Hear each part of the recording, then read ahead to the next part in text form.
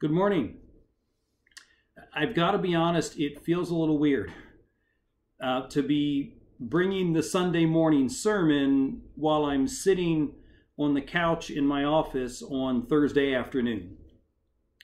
But, with this coronavirus stuff going on in and around Italy, we don't need to panic. There's certainly no reason to do that in our area. And as believers, we recognize that God's got everything well in hand. So there's no reason for us to panic, but it is wise for us to take some precautions. And two, if it does happen to be some cases of this coronavirus that breaks out in our area, we don't want to do anything that would bring a bad name to the church. So I think it was a wise thing for us to just be able to cancel our services today and meet this way over our YouTube channel and over video. What our intent for this morning, our services, was going to be was to hear some testimonies from our Moldova mission trip. Our team was there last week. We just got back on Monday. And let me just say thank you to everyone who had any kind of part in that mission trip. We had many of you were giving faithfully and providing the financial resources to do the work that was done there. Many others were praying faithfully and undergirding what we did there and calling in God's Spirit to enable us. And so thank you for your involvement. But we had 8 people from our church that went to Moldova, and we were joined by 4 from Rome Baptist Church, 1 from the International Church of Milan, and 1 person from the International Baptist Church of Bucharest, Romania. And so as we were talking as a team about bringing these testimonies this morning, I gave each of the team members 4 questions to answer that they could structure their testimony around. Because, it's important. It's good to see pictures. When you go on a mission trip, it's good to see those things and some photos of what took place. But when you hear the stories and you get a sense of how God impacted both the teammates and how he was at work in other people's lives, boy, that is powerful. And that really speaks. And so we wanted to have these testimonies this morning. And what I want to do in these next couple of minutes is I want to answer the 4 questions that I gave to the team. I also want to use Jeremiah chapter 1 as our text to kind of undergird and sort of as a guide for the questions as I answer them. And so if you've got a Bible with you, or if you're joining us on YouVersion this morning, go ahead and take it out and follow along with me. I'm just going to read 2 verses, Jeremiah chapter 1, verses 7 and 8. So you follow along with me. And this is Jeremiah speaking. He's telling us what God said to him. Verse 7, he said, "But the Lord said to me, do not say that I am a youth, because everywhere I send you, you shall go, and all that I command you, you shall speak. Do not be afraid of them, for I am with you to deliver you, declares the Lord." Let's pray together this morning. Father, we thank you that you are always with us. And Lord, we thank you, you involve us in your missionary work. And Lord, as we hear some stories about what took place in Moldova, and we're able to think about how you spoke through your prophets in the past and how you enabled them and empowered them to carry out your work. Father, we just pray that you would impact our hearts and speak to us powerfully and boldly. And Lord, challenge us to step up and stretch ourselves a little bit to be involved in the work that you have left us here to do. And so, Father, we pray for your blessing on these next few moments. We pray in Jesus' name. Amen. Well, the first question that I ask the teammates to think about and to answer is this: tell us about something that had a significant impact on you. One of the things we said to the team over and over again was, when you go on a mission trip, we go there thinking about what God's going to do through us and how he might bless others through the work that we do. But we're never prepared fully for the impact of what God's going to do in our lives. And in our passage this morning, what has happened, let me give you a little background here. What has happened is God has called Jeremiah to be his prophet. And, prophets, it was an office of the Old Testament, an office even of the New Testament. Those times God spoke through those men, in a very real way spoke his word through those men. That office isn't active today. But the essence of what God was calling Jeremiah to do was to share his message of love. And frankly, that is a role that in that sense, every one of us still is a modern day prophet, in that God wants each of us to share his message of love. Now, so God calls Jeremiah to be his prophet. Listen to Jeremiah's response in verse 6. Jeremiah responds back to God. He says, "Alas, Lord God, I don't know how to speak, and I'm a youth." And maybe you have felt that way, and certainly I know all of us have at some point in time. Jeremiah is saying to God, I'm not qualified. I'm not old enough. I don't even know what to say.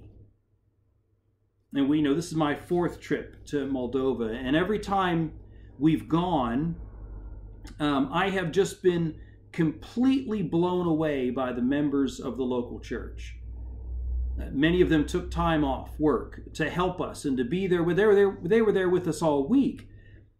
And you have to know that they absolutely cannot afford to do that. And as we looked around the church, from the youngest person that was there every day to the oldest person that was there, they were involved. And they were doing whatever it was that they could do. And here's the thing, and I shared this with the church the night before we left. I am convinced they weren't just doing those things because we were there. They do them every single day.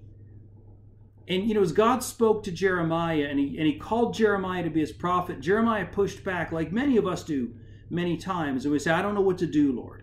I don't think I'm qualified. I don't think I've got what it takes. I don't know what to say. But God's response to him was there in verse 7. Don't say that you're not qualified. You're not enough. Everywhere I send you, I'll go. I'll give you what to say. God will give us what we need when we step out. In our gospel reading plan on YouVersion this week, we're reading through the Gospels. If you're not a part of that, I encourage you to jump in. We're finishing up the Gospel of Luke here in the next couple of weeks, and then we're going to start the Gospel of John. So I encourage you to jump into that if you're not there. But the devotional on Wednesday said this. He said, being a disciple of Jesus means participating in Jesus' mission and making it your own.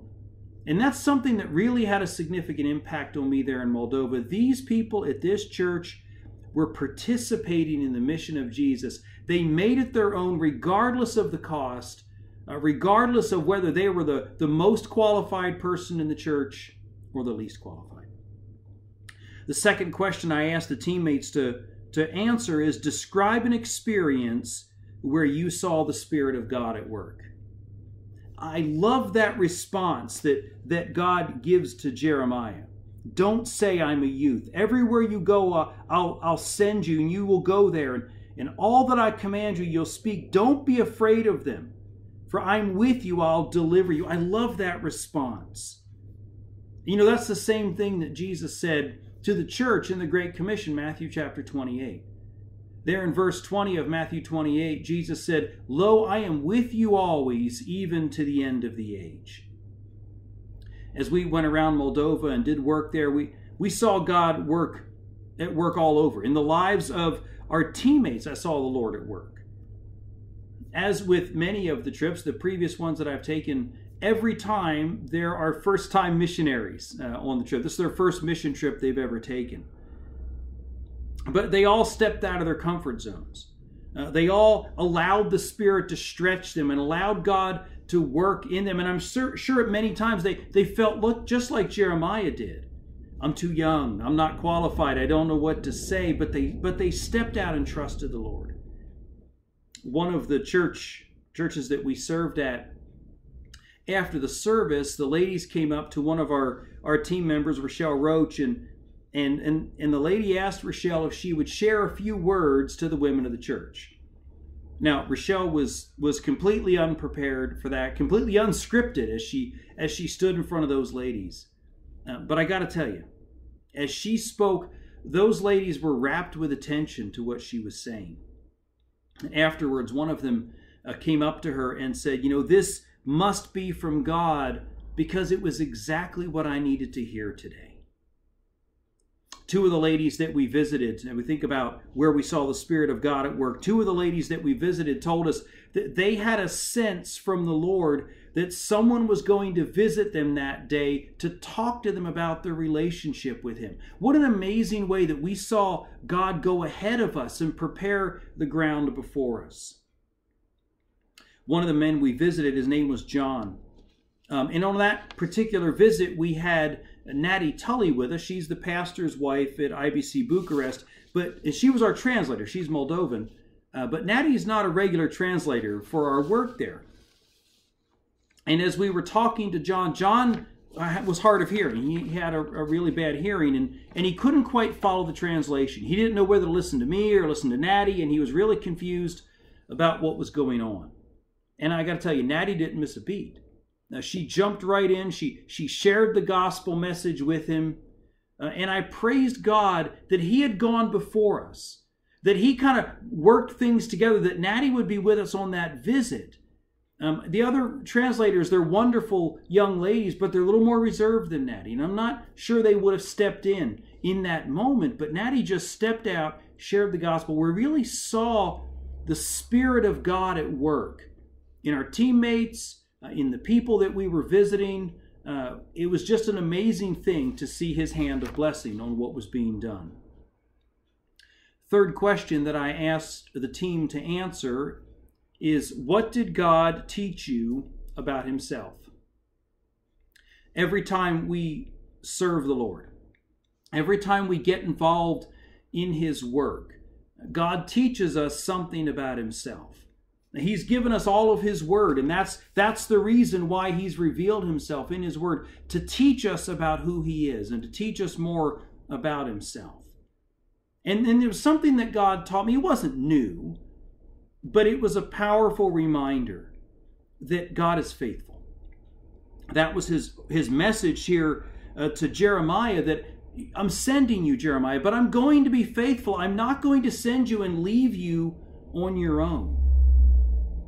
And so often we fall into doubt, or we fall into fear because we can't see the end result. And that's exactly what happened to Jeremiah. He allowed the fear of the things he couldn't see. He focused so much on his own limitations rather than the unlimited potential and power of God. And he couldn't see the end results, and it caused him to fear, to say, oh, no, hold on a second, God. I'm not the right guy for this. I don't have what it takes. And the lesson that you can't help but take away from something like this mission trip is that God is faithful and no one is forgotten.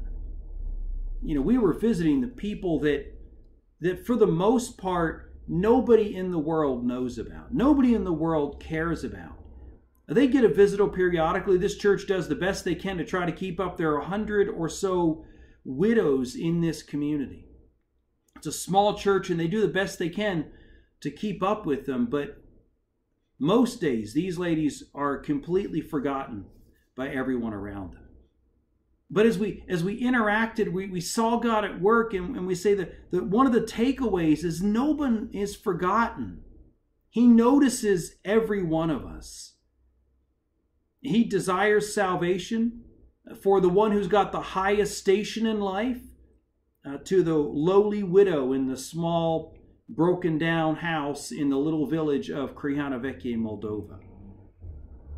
And you know, we were just reminded as we interacted, as we saw the hand of God at work, as God revealed Himself to these people, we were just reminded that He started this work long before we boarded the plane and flew to Moldova.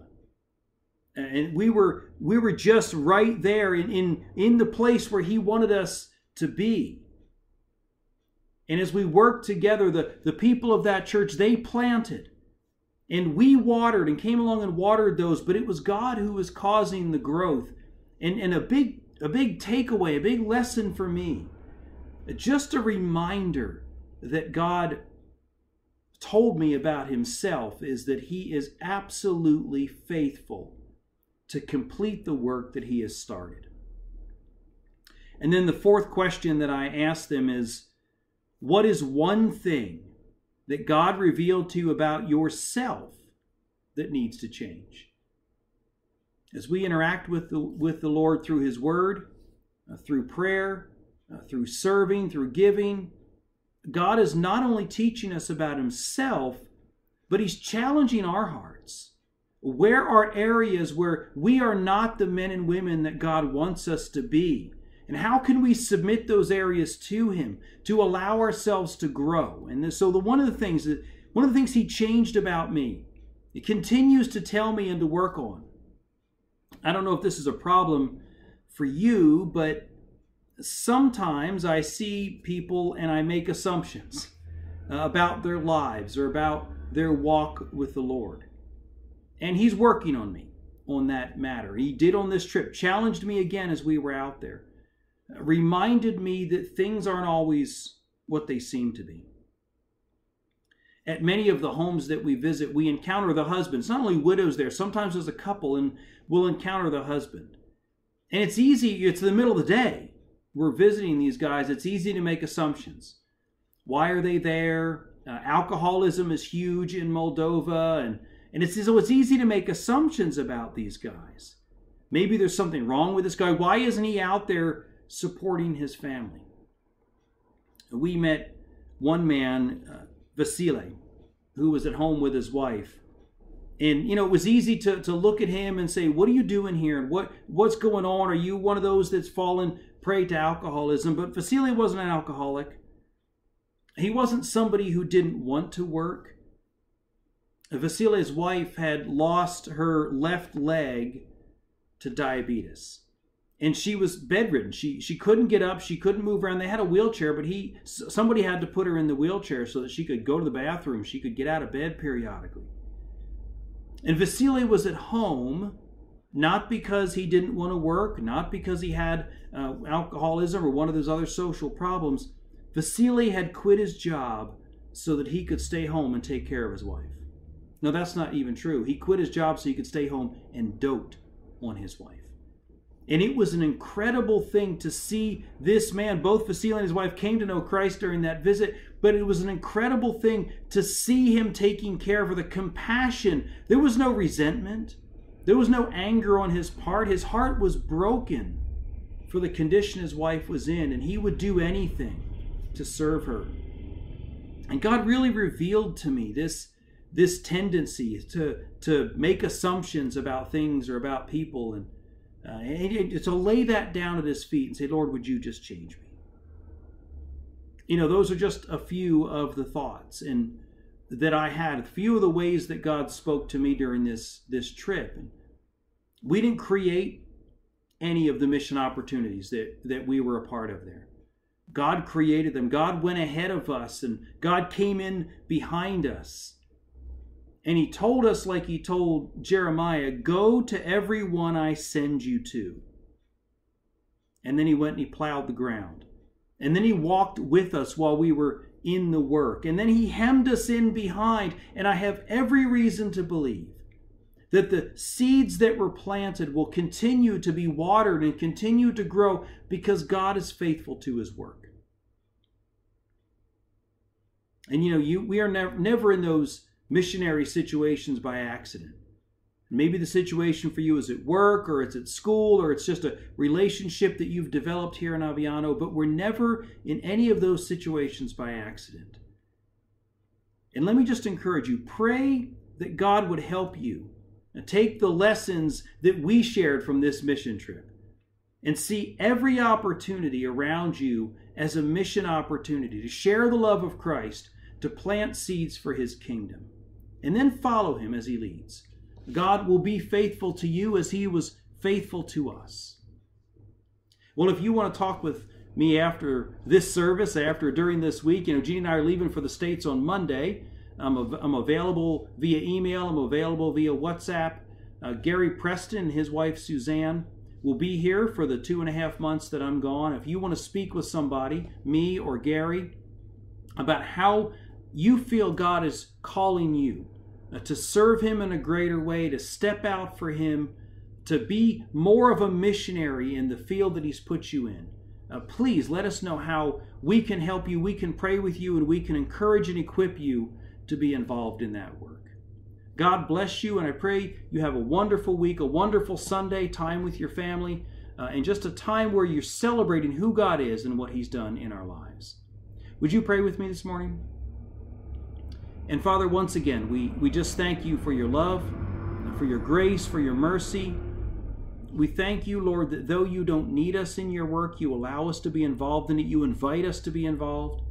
And then you join us in it. Lord, you're such a wonderful God, such a faithful Father.